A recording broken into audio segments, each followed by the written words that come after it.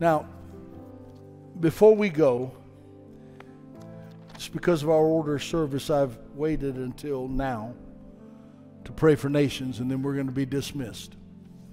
Because we believe that when we pray for these nations that you're going to see on this screen that are on the other side of the globe, we believe that it's not by might or power, but it's by His Spirit, and that His Spirit is there right now. Amen? So we're going to pray today for Uzbekistan. We're going to pray, and by the way, that's a 88% Muslim country, 9% Christian. We're going to pray for Kazakhstan. Mainly, this nation is in Central Asia. 70% Muslim, 26% Christian. Kyrgyzstan. The CIA World Fact Book tells us 90% are Muslim, 70% Christian. Tajikistan, 98% Muslim in Central America. Afghanistan, 99% Muslim in South Central Asia.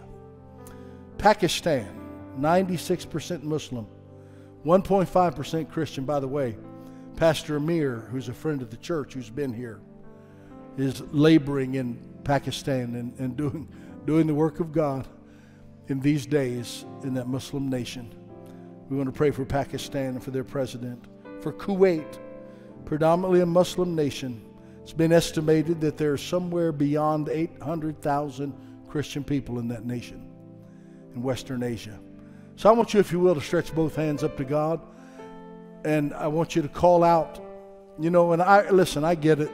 When you look and you see some of these names of the presidents and prime ministers, that it's very hard to say. Just tell God that guy. He knows who it is. That lady, he knows who she is. Let's pray. Father, we bring Uzbekistan to you today. We bring Kazakhstan to you today, Father, and Kyrgyzstan to you. We pray, Lord, for their presidents. We pray, God, that your Holy Spirit would cause a spark among that minority Christian group in each one of those nations.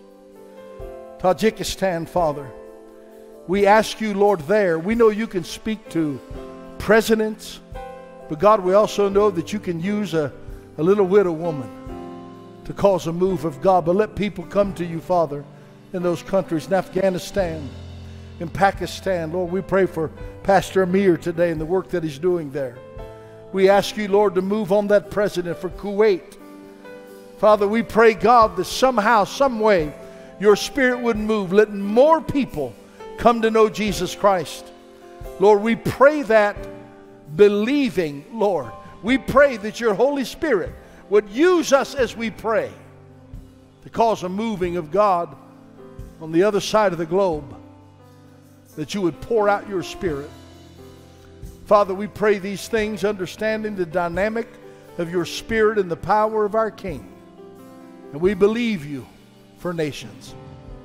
And we do that in Christ's name. And everybody in the room shouted amen.